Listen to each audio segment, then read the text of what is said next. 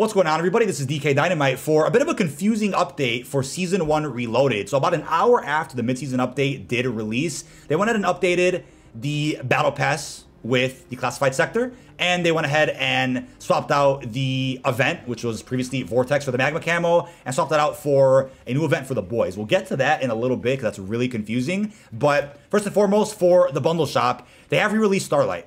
This is the only bundle I didn't buy last year with the first boys collaboration. I did buy Homelander and Black Noir last year, but I'm still seeing folks say in chat that even if they did or did not buy Homelander or Black Noir, they're not seeing those bundles in their shop today. They're only seeing Starlight. So this should just be confirmation that they are going to end up releasing Homelander and Black Noir again at some point. No A-Train, no Firecracker, sadly. So they'll probably drop those throughout the duration of Season 1, what's left of it, in the next 2 weeks or so. We did get the new System Error bundle, though, for 2,000 COD points. Pretty cool, animated-looking blueprints. No tracers, sadly. Got loading screen, decal, emblem, calling card, and even a weapon charm. But with the new classified sector, as expected, there's new weapons in here. So if you guys have completed adjacent sectors, you can access the classified tab. That's how it works. It's not just open for everybody. You have to have completed adjacent sectors around it to access this one. So in this sector, there is the new HRM9 SMG, which was previously marketed to be locked behind an Armory challenge, but that's not how they decided to release it today. You go to Armory challenges, don't see the HRM9. Not sure what happened there. So they just changed their mind on how they wanted to drop it. So you have to do multiple challenges to get access to this weapon unlock challenge. Some people don't like that, but I think it's just cool replayability for a mid-season update. First off, you have to unlock the Jack Thunder LMG kit, which is for the Sidewinder. The challenge for that is to go ahead and get, what is it? 10 operator or special zombie kills while aiming down sights with SMGs. Again, this is an aftermarket part for the Sidewinder, which will turn it into an LMG. Pretty damn cool. We then have the Jack BFB part. Not sure what this is for. Let's see if chat knows. Don't know what this is for, but in order to unlock this, you have to go ahead and get 10 operator or special zombie hipfire kills with SMGs. It's just a laser attachment. I believe it just works for most weapons, maybe all weapons. But yeah, 2 aftermarket parts. I believe these are the last 2 that were confirmed for Season 1. We'll probably get new ones added with Season 2. We also have an emblem, the Cranium Cracked emblem. What it wants you to do is go ahead and get 10 operator headshot or special zombie critical kills with SMGs.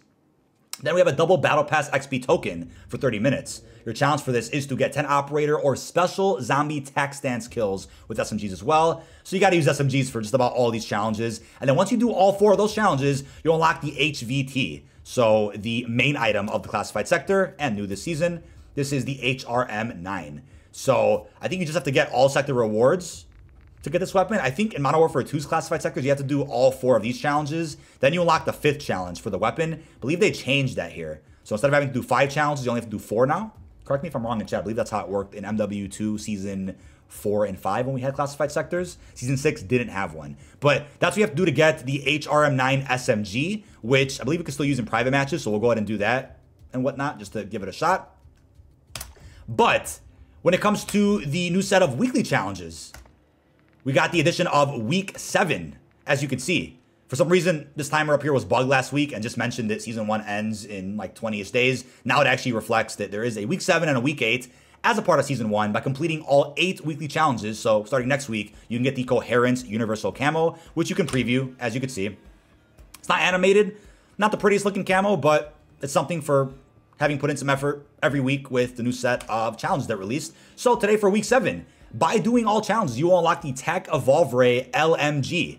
For multiplayer, get First Blood 3 times with the recommended weapon, 20 operator kills with the Jack Signal Burst equipped to the Holger, 30 operator kills with the Jack Bullseye equipped to a recommended weapon, and get 3 operator Fury kills with a recommended weapon, can't speak. Get 20 operator kills with the Jack Beholder rifle kit equipped to the TYR, or the tier. And then get 20 operator kills with the Jack Headhunter Carbine kit equipped to the Rival 9. Lastly, get 30 operator kills with the AOK 4.0 RQ9 Recon, that's a tongue twister, equipped to a recommended weapon. For zombies, already got some progress on that from stream. Get 75 mercenary kills with a recommended weapon. Get 300 kills while aiming down sight with the Jack Signal Burst equipped to the Holger. 250 kills with the shotguns, at Epic Purple Rarity or higher. And 500 fire damage kills with a recommended weapon. 300 kills with the Jack Thunder LMG kit equipped to the Sidewinder. And then get 300 critical kills with the Jack Headhunter Carbine conversion equipped to the Rival 9. And then clear infested or 5 infested strongholds. Lastly, Battle Royale. So for Warzone, I know Warzone's actually bugged right now, so be careful loading up. Apparently, people are moving at 1 frame a second. Creator class is bugged. Really weird issues. So I'm sure that'll be fixed with the hot patch in the next like hour or so. In Warzone Kyrgyzstan, get 10 operator kills in the Northwest region, 10 operator kills in the Southwest region, place in the top 10 5 times, or complete a covert exfil, which we can't even do that today because that feature is not yet available.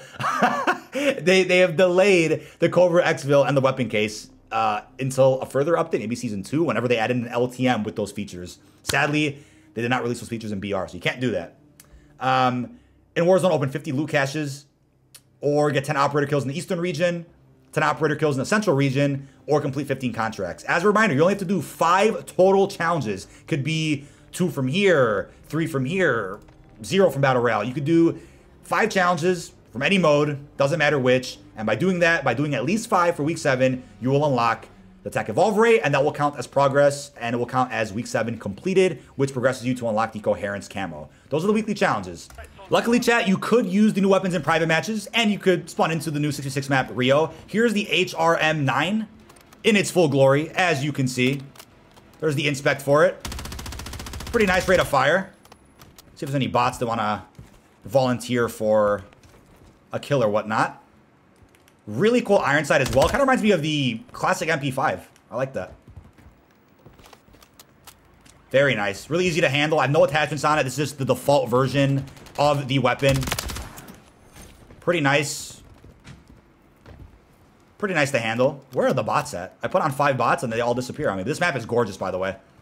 Also getting a preview of the new 6v6 experience. We got 3 new maps here in Season 1, and we will be getting 3 new ones in Season 2 as well, as confirmed by the studio. Very nice. Really happy with this one. All right, so somebody in chat just told me that the Grau iron sight has returned. If you run a long barrel, oh, dude, I know this is an SMG, but the Grau iron sight from Modern Warfare 19. Oh my God, people are gonna flip. I don't know if that many people know about this yet, but thank you to chat. That's why I'm streaming while recording this. They figured this out. That's actually sick. That is actually sick. Wow. This will be a monster, likely in every mode.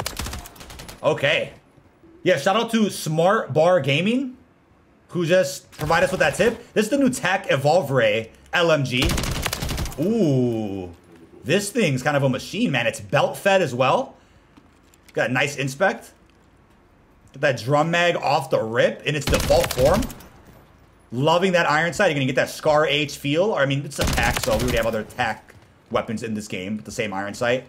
Check out that. Oh, check out that belt-fed reload. Oh, my God. I'm loving this. We got some really good weapons here in Season 1. Very impressed by them. Cannot complain at all whatsoever. At all. Solid rate of fire. Solid handling. No complaints. You get some range with this thing, again, with no attachments on. Are there any other secret attachments for this weapon that make it different? You can switch calibers. Oh, that's right. You can switch calibers. But you can switch calibers with it if you go to the gunsmith. Very cool. Yeah, 5.56 or 7.62. Still belt fed. Little. Yeah, that's definitely different. Sounds different, feels different. Very, very cool. Nice. But those are our 2 new DLC weapons.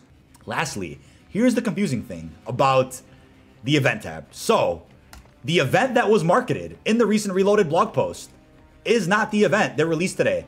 They mentioned in the blog post, Soup Siege. That is an event that requires you to get a heat vision kill, deactivate 20 pieces of equipment using DDoS, 4 kills using the MTZ, 2 eliminations in a single life with the overkill vest, akimbo kills, and then 7 kills using lethal equipment to get your hands on the Boys Special LMG weapon blueprint featuring 4 attachments. That's what was marketed in the blog. So what did I do? I made a guide as of yesterday, just ahead of schedule, on how to do the challenges, best tips on how to do all of them, and there's even a preview of the blueprint because an image leaked out of that a little while ago. An image leaked out of the blueprint a couple of weeks ago, so I put it in the article as well and detonated. The Boys Special blueprint for the Tech Eradicator. It's a nice looking skin.